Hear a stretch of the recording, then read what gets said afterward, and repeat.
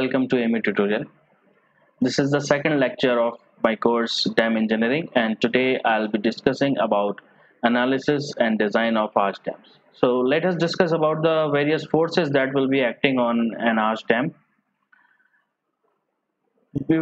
As you have already know, in case of gravity dams, the forces acting on a gravity dam. Similarly, in on arch dam, all these forces which acts on a gravity dam, the same forces acts on a arch dam also. But the importance and significance of that force may be different in case of arch dam. Okay, say in case of gravity dam, we have studied about reservoir and tail water pressures. So in arch dam also the same water pressure is significant. Okay. Similarly, uplift pressure. But in case of arch dam, since I have already discussed in my previous lecture, if you have not seen my previous lecture, you should watch that introductory lecture about the arch dam first.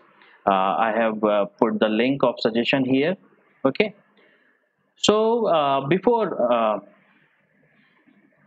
going into the details of these forces acting on arch dam and analysis, you must watch the previous lecture. Okay. So now move on to uplift pressure. In my previous lecture, I have discussed that the base width of an arch dam is less in case of arch dam that comparable to that of gravity dam. Why it is so? Because gravity dam, the main stabilizing force in case of a gravity dam is weight of the dam. So for that, a massive body of a dam is required. But in arch dam, since the section is not that much massive, so the significance of uplift pressure is less. Okay. So next force is earthquake force. We have to calculate the earthquake force as per the IS code for earth, that is IS 1893, and we have to estimate the earthquake forces based on response spectra method, time history analysis. Okay, so you can work out the earthquake forces also. Okay. Similarly, silt pressure. Now for the silt pressure to calculate, uh, it has to be estimated where the problem of silt accumulation is significant. Okay, only then you have to consider the silt pressure. There is no this is not a major force which is always present. Okay, so you have for a silt pressure to estimate, you have to know the dead storage, you have to know the depth up to which you allow the deposition of silts. Okay, so all these factors you have to consider, and then you can estimate the silt pressure. Okay, then next is wave pressure.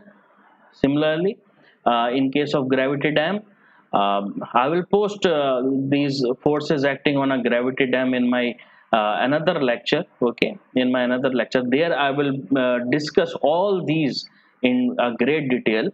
Okay, so similarly, wave pressure on arch dam is similar to that in a gravity dam. Okay, and ice pressure, as you know that in a colder area the snow and ice deposition is there. Okay, because of the freezing temperatures. So there you have to consider the ice pressure. Otherwise this ice pressure can be neglected. Okay, so in our case, the major force is mainly reservoir and tailwater pressure, and this uplift pressure we can neglect. Okay, this ice pressure we can neglect. Okay, so this silt pressure also we can neglect. Only in cases where this is significant, we have to consider this. This earthquake is also a major force. Okay, this we cannot neglect. Knowing that the forces which will be acting on the arch dam, now we can we very well analyze our dam. Okay, so to analyze arch dam, there are mainly three theories to work out the analysis of an arch dam. The first one is thin cylinder theory. Okay. Next is theory of elastic arches, and the last one is tri-load method. Okay, this is the very very preliminary analysis theory. So first, let us discuss about the thin cylinder theory. Okay, assume that the stresses in an arch is same in a thin cylinder. Okay, just like in a thin cylinder, the stresses are same, approximately same. So likewise here, in case of an arch dam, we assume that the stresses in an arch are same. Okay, are same. So now let us consider a section of an arch. Say, suppose this is a section of an arch. Okay, okay, and this is, say,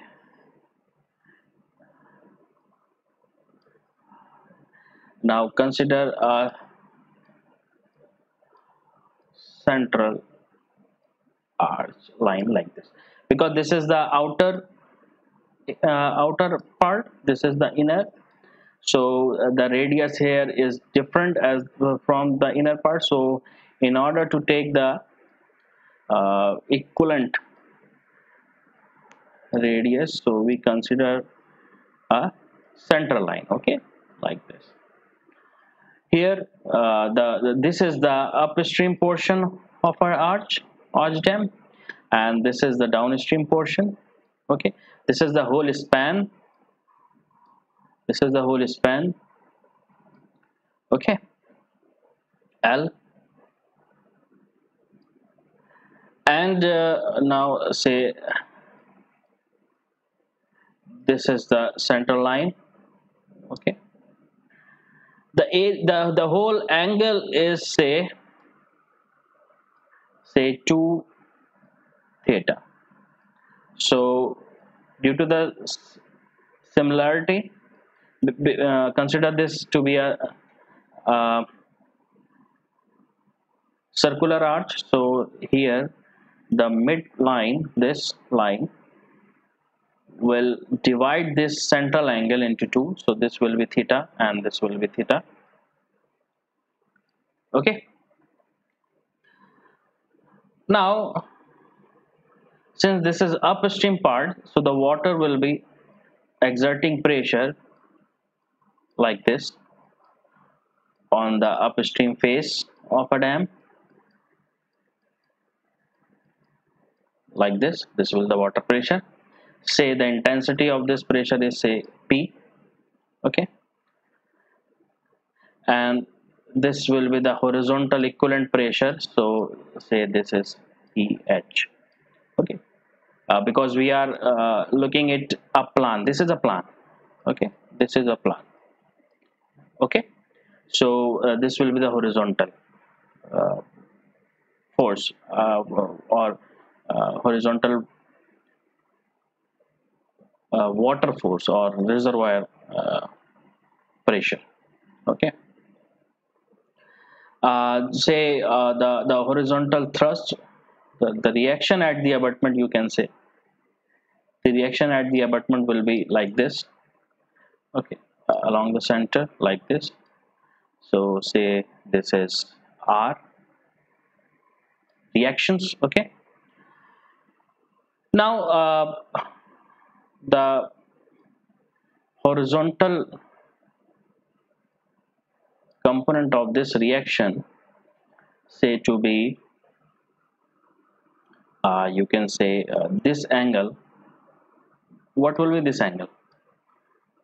This angle will be 90 minus theta. Okay, this angle will be 90 minus theta because this is theta. Okay, so this angle should be 90 minus theta. Okay, okay, this is very simple. Okay, so this angle should be 90 minus theta. So this horizontal component of this reaction will be R sine theta. Similarly here R sine theta. Okay. Pressure, this water pressure. So in order to calculate the horizontal force, how to calculate the horizontal force? That is pH, equivalent horizontal force. pH will be the, this is the force, okay. So pH will be the pressure multiplied by projected area,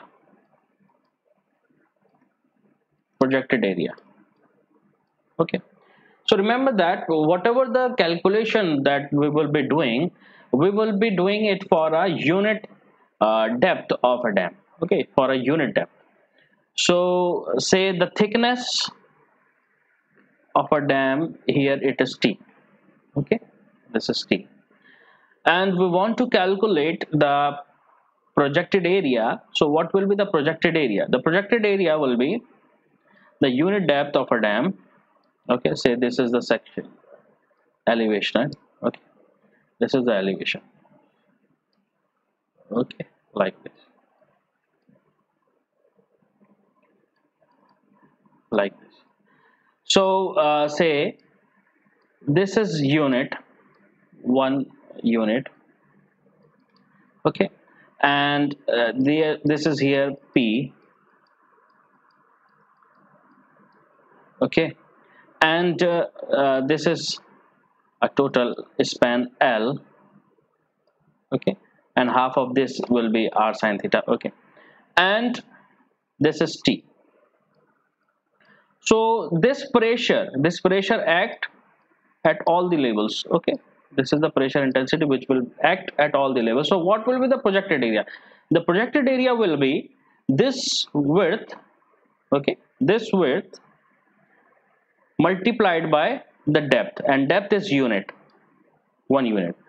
So pressure, and pressure P is gamma W H, where gamma W is the unit weight of water and H is the total depth up to which a total depth you can say, okay, up to the maximum water level.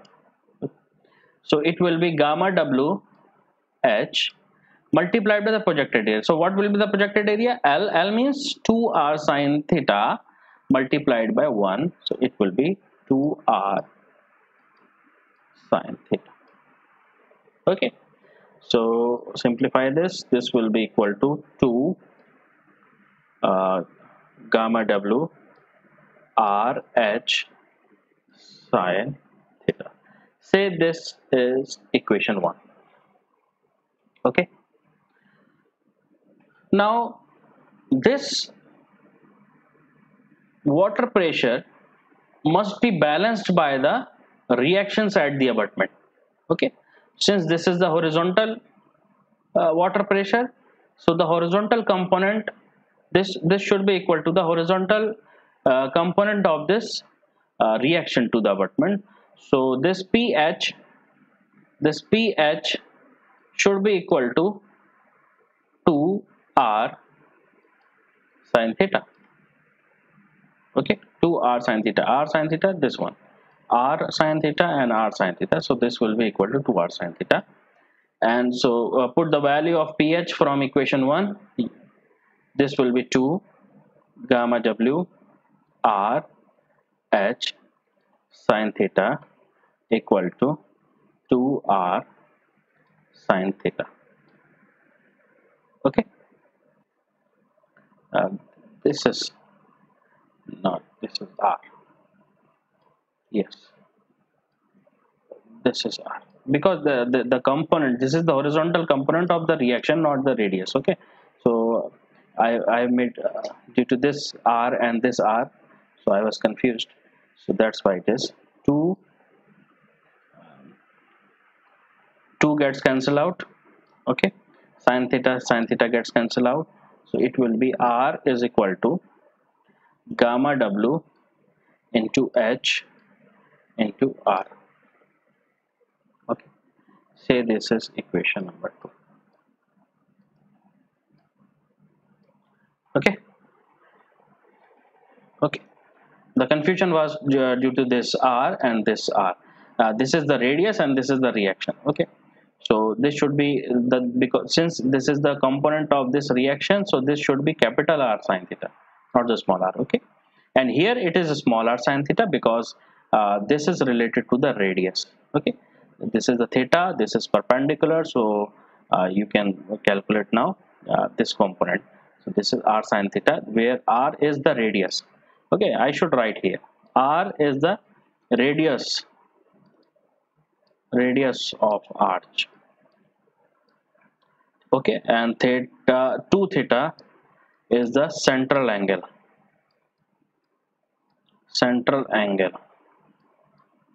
and h is the depth of water level, depth of reservoir.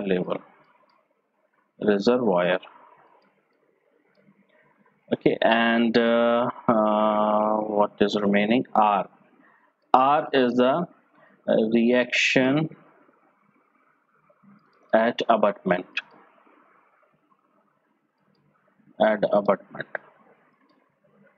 Okay, now another way to discuss this is, now let us now calculate stress, compressive stress. Okay, so calculate the compressive stress.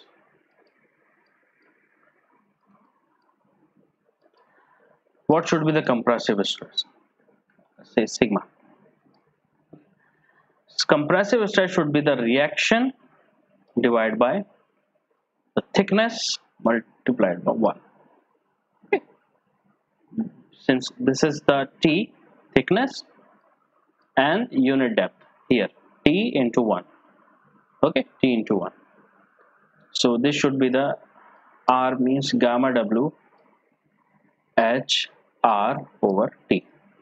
Okay, this should be the compressive stress.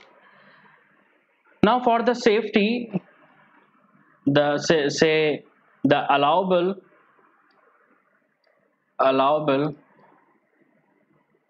compressive stress, say FC. Okay, so here your stress sigma should be less than the FC. Okay, so here gamma W H R T should be less than FC. Okay, and for the limiting value, you can say FC should be equal to gamma W H R over T.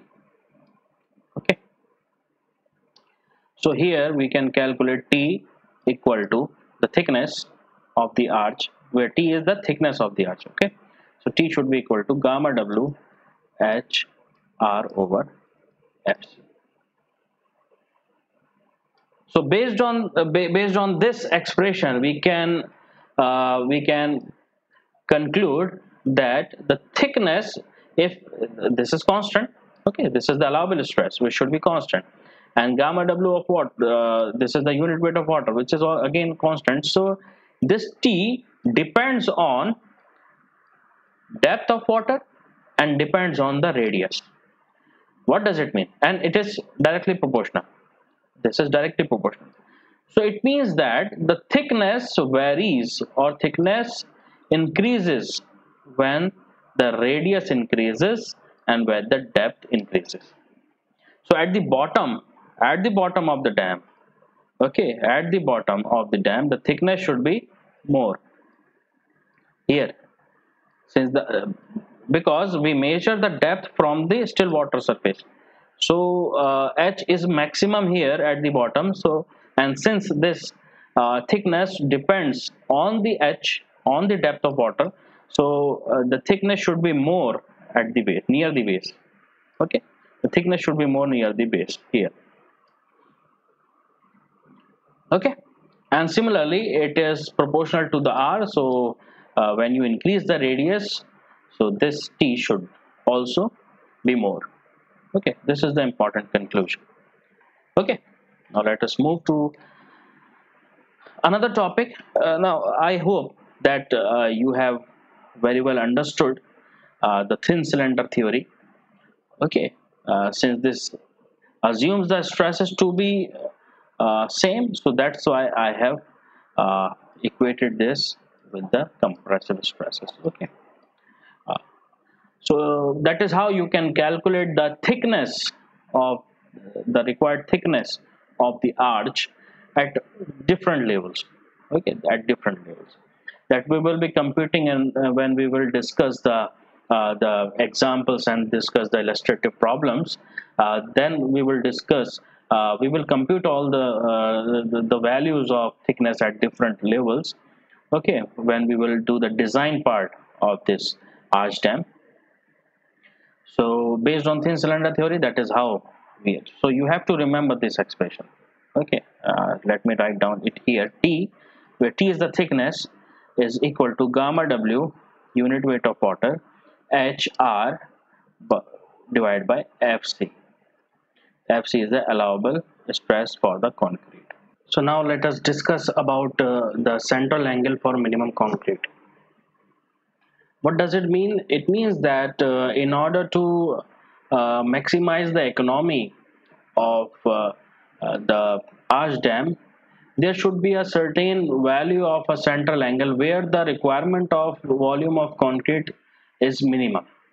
Okay, so how to calculate that central angle? Now let us discuss here. Suppose that let me select this pencil.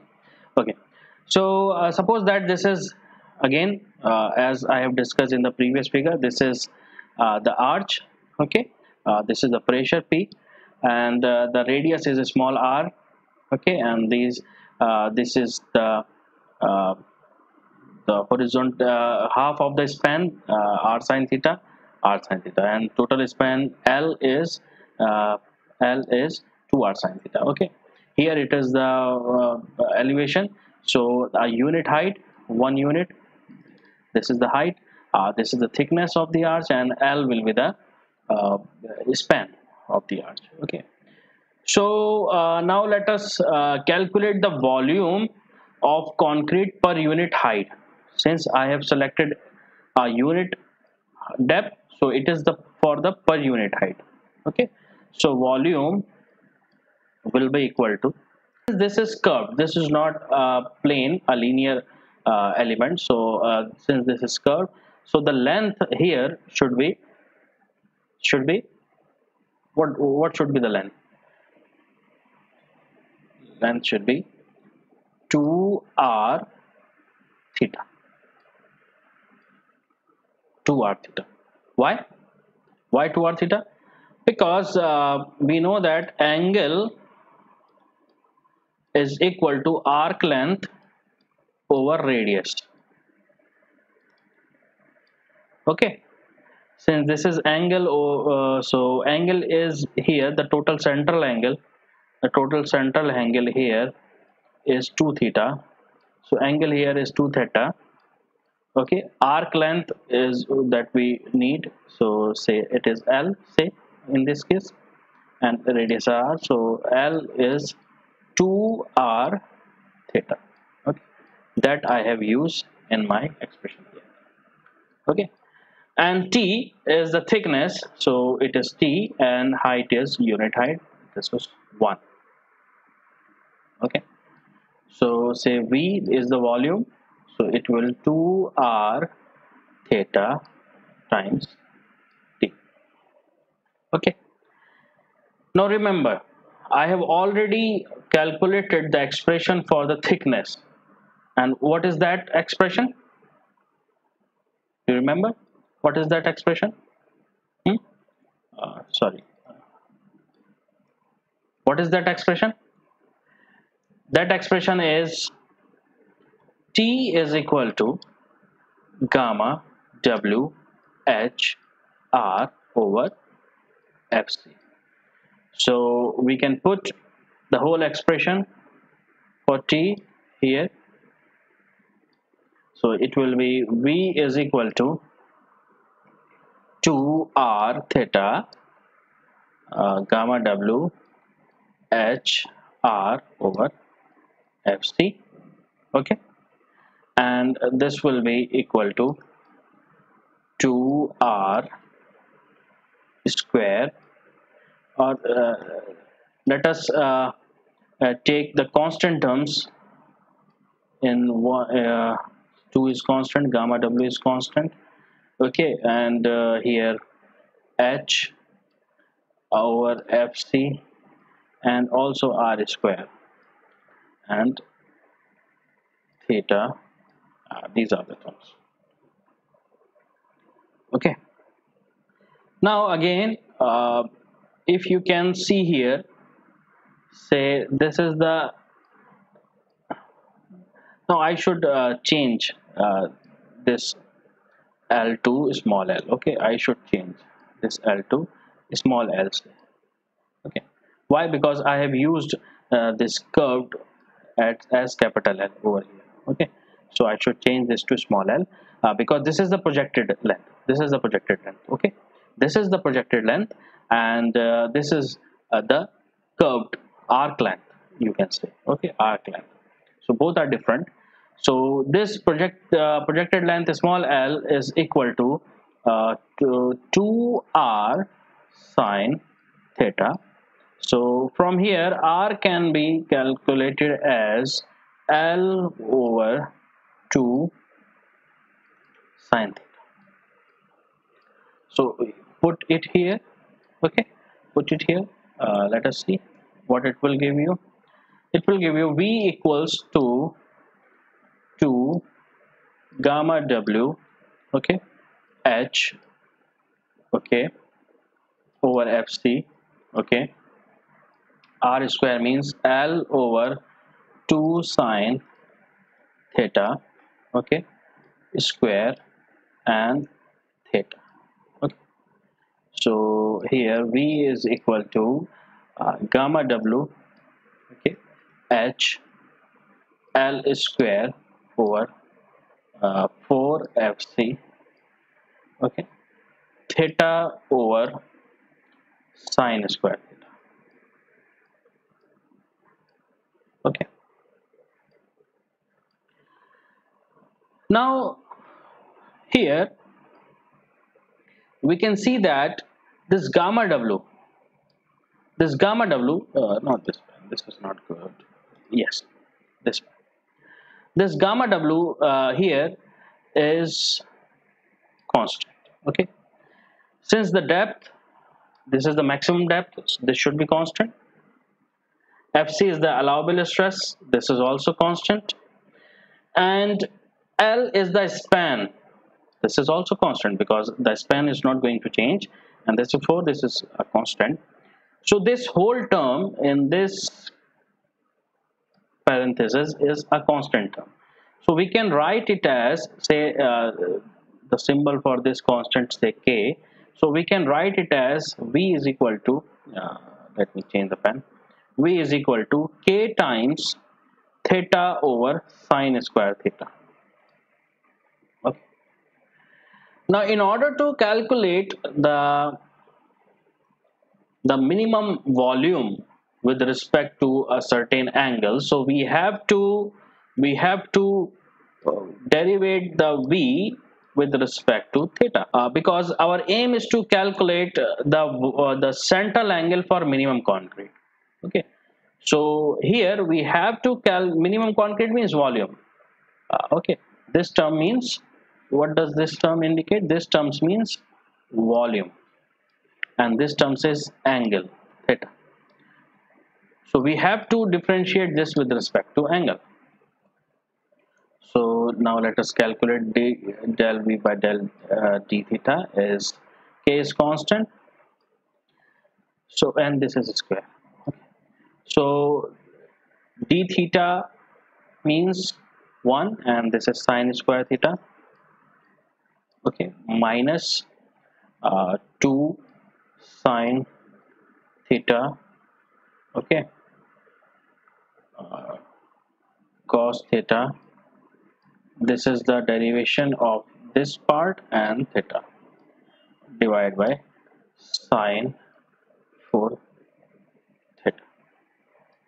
Okay, and in order to calculate the minimum volume, this we have to equate this term to be equal to 0. So it will give you sine square theta minus 2 theta sine theta cos theta equals to 0. Okay. And this will give you sine theta equals to 2 theta cos theta. Okay, because this sine theta cancel with this 1 sine theta. Okay, so again this can be written as 2 theta is equal to sine theta over cos theta. Okay, and this can be written as 2 theta equals to tan theta. Okay, this is the final expression. So what should be the value of theta? In order to calculate the value, we have to solve this expression. Okay, so by solving this expression, we can solve it. Okay, so by solving this expression, the theta comes out to be equals to 2 theta. Sorry, 2 theta comes out to be equals to 133 degree 34 minutes. Okay, this part you can calculate. You can solve this equation. Okay, how can, so I can give you a example. You can solve it. Say take function fx.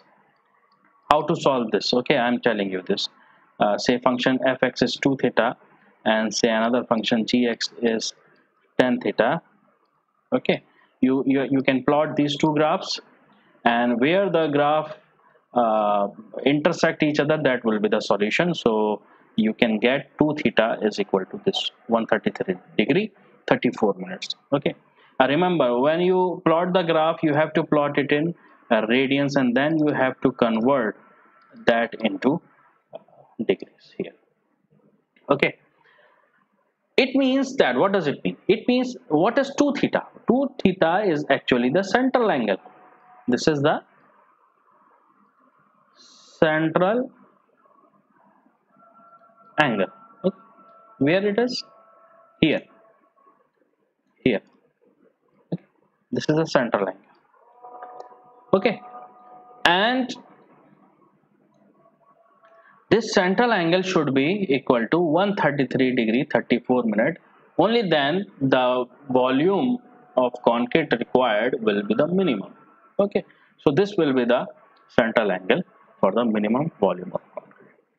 I hope you understood this computation of the central angle. If there is any doubt, you can ask.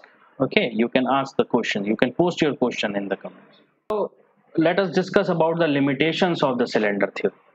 Okay, in this theory, the arch section is considered as a cylinder, a thin cylinder, but for the practical purposes, the cylinder, the arch section is not a thin cylinder. Okay, so this is the first limitation of this theory. Okay, and also this arch dam is not free at abutments, but in our computation we have considered it as to be a free at the abutment. Okay, in this theory we have assumed that. In this theory does not also considered about the shear and bending stresses. Okay, we have only considered the compressive stresses. Okay, we have not considered the shear and bending stresses, but in arch the shear and bending stresses may also be there. So this is the second limitation of this theory. In this thin cylinder theory, the main force that we have considered is to be a hydrostatic water pressure. But for practical purposes, the temperature stresses may also be there, and also in colder areas, the ice pressure may also be there. Okay. So this is another limitation of this theory, because we have not considered the temperature stresses and also the ice pressure. Stresses due to yielding of abutments and due to rib shortening have also not been accounted in this theory, and also the plastic flow of concrete and shrinkage effect in concrete have also not been accounted. So all these are the limitations of this thin cylinder theory. So for that, to in order to overcome all these shortcomings of thin cylinder theory, we will discuss about the next two other two theories, that will be trial load method and elastic theories. Okay, so I hope you liked this lecture. This was about the analysis and design of an arch dam. In today's lecture, I have only focused on the thin cylinder theory. Okay, I have not discussed about the other two theories. I will be discussing it in my other lectures. Okay, and the things I have discussed about the central angle, which will be the what should be the suitable central angle for which the volume of concrete is minimum. So I hope you have understood well, and you must like uh, this today's lecture. And if you have any question, then you can ask it and post your questions in the comments, and I'll be happy to answer. Okay, so take care. Goodbye.